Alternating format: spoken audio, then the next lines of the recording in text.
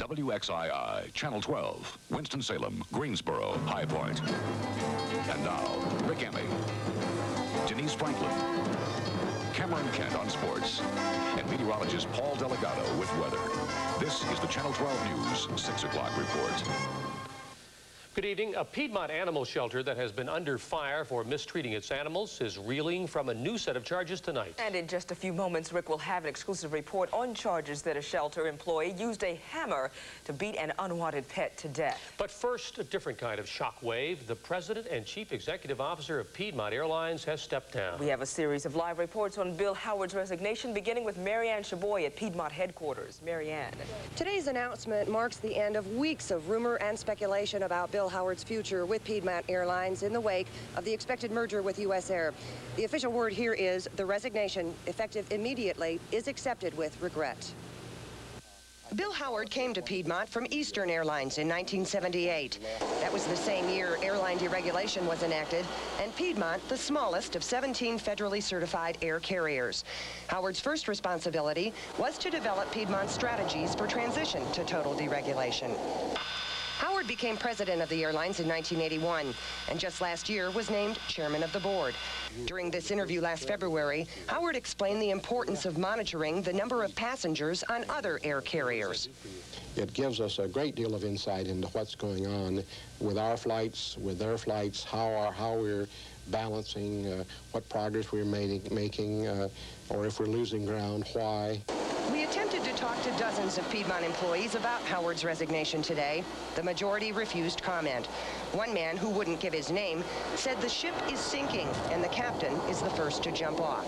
Another offered this speculation. Merger will not allow him to be the top dog, and Mr. Kolotny, of course, will be that. And so I don't think Mr. Howard will be able to be the role of a second underdog. I don't think he'll play that role very well.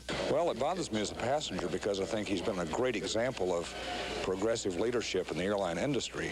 And since I rely heavily on Piedmont, I have relied on him and his leadership to provide better service.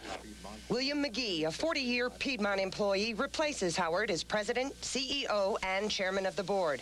McGee says he plans no major changes at Piedmont. We definitely plan to stay the course in terms of our quality of service to the consumer, to the customer, our quality of service to the communities we serve, and our continued growth rate of this company.